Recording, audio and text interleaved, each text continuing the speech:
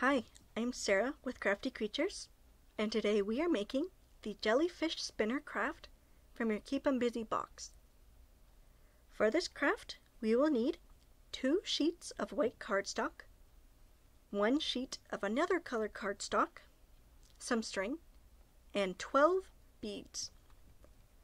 And from home, let's find scissors, glue, a bowl or cup to trace, and a mess-friendly place to craft. Now that we have all of our supplies, let's get started. Find a bowl to trace for a circle.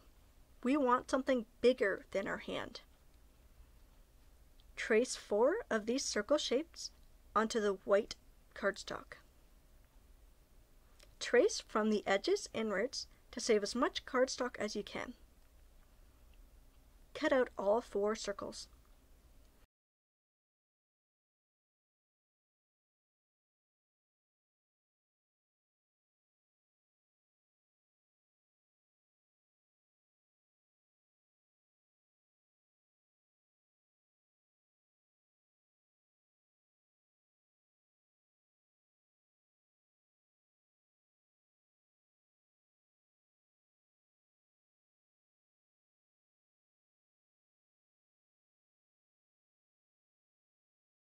Cut each of them in half, and then fold each half in half again.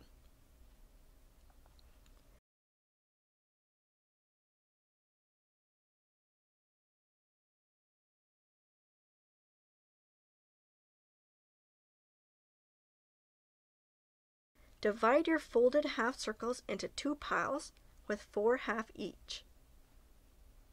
Using your other white and other color of cardstock, cut long wavy lines to be the tentacles of the jellyfish. We want to have at least 8. You can make them all different sizes and lengths. Now it's time to assemble our spinner. Take your folded halves.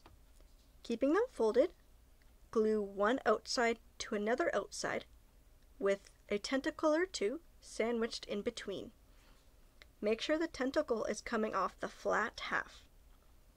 The rounded half is what's going to be the top of our jellyfish.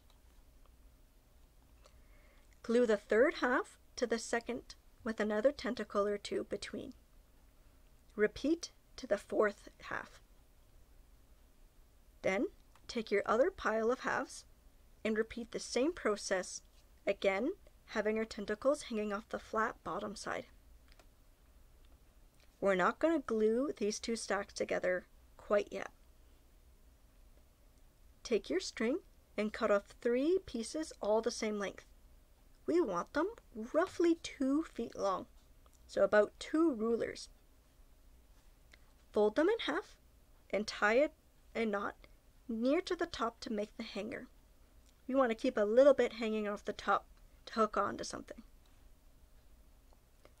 Thread your beads onto each of the ends and make sure to tie the string around the last bead to keep them from falling off.